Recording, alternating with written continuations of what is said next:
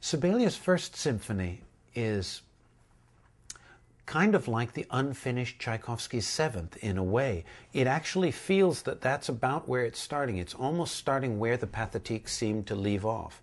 From the dying away sounds at the end of the Sixth Symphony, you have the same sort of low timpani sound and the clarinet just emerging with this extraordinary solo that is both dark and melancholy and yet has moments of lightness that seem to then fade away.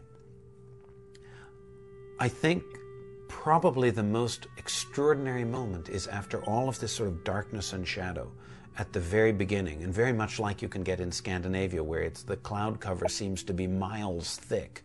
Suddenly there's this opening, and the sun, in the guise of the first and second violins, comes in a just blazing major chord.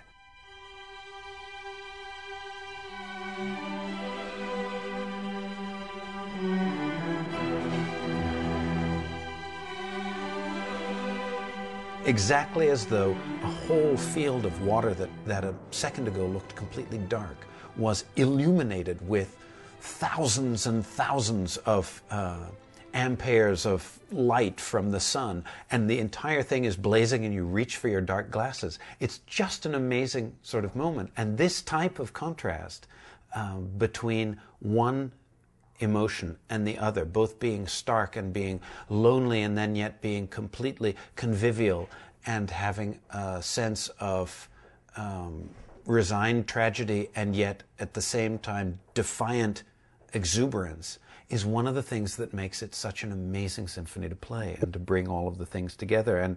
And so in a sense, it finishes what might seem a very unfinished program, starting with the Schubert. It very definitely takes us to the end of the whole cycle.